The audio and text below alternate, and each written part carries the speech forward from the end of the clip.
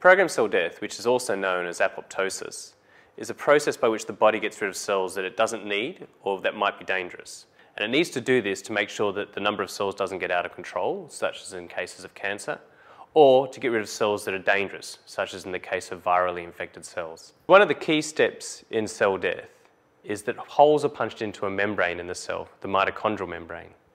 And once this happens, it's a point of no return. The cell's going to go on and die. The main group of proteins that are responsible for controlling programmed cell death are the BCL2 proteins. And the function of these proteins was first discovered here at the Walter and Eliza Hall Institute back in 1988.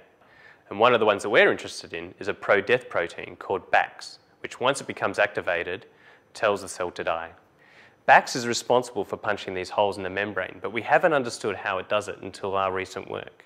What happens is that BAX disentangles into these two domains, the core domain and the latch domain. The core domain can then go on and form larger units, and those larger units we think integrate into the membrane, and then that core domain can go on to do the killing of the cell.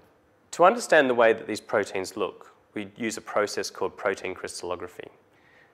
This involves taking the protein that we're interested in and growing a crystal of it. And once we have a crystal of it, we can take it to the synchrotron.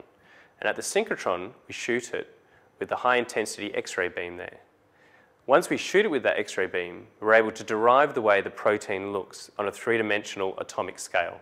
Once we understand the way the protein looks, we can think of ways we can target that protein with therapeutics by designing drugs that can either inhibit it from working where we don't want it to work, or activate it to work in situations where it doesn't work enough.